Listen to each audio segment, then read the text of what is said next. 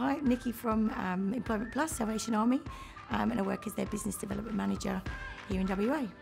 So the process to connect a job seeker to an employer or vice versa, there's a couple of different ways that we can do that.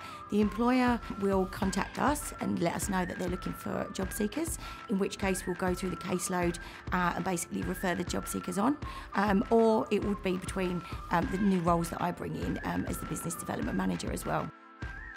As an employer, to take on a active job seeker, there are lots of benefits. Obviously, there is a lot of incentives that the government give as a thank you to say, thank you for helping and supporting our job seekers.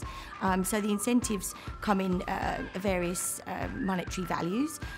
There's also apprenticeships as well. There's paid work trials, and also the fact that we support the job seeker for 6 months from the day that they join.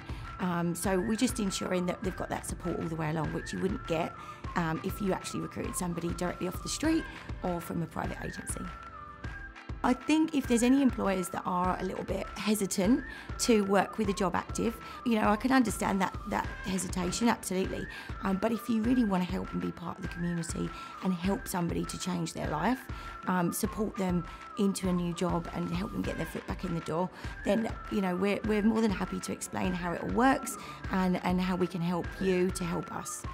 I think the best way to get in touch if anybody is out there and wants to be part of Employment Plus and be an employer is to get onto the website employmentplus.com.au and find out a bit more information.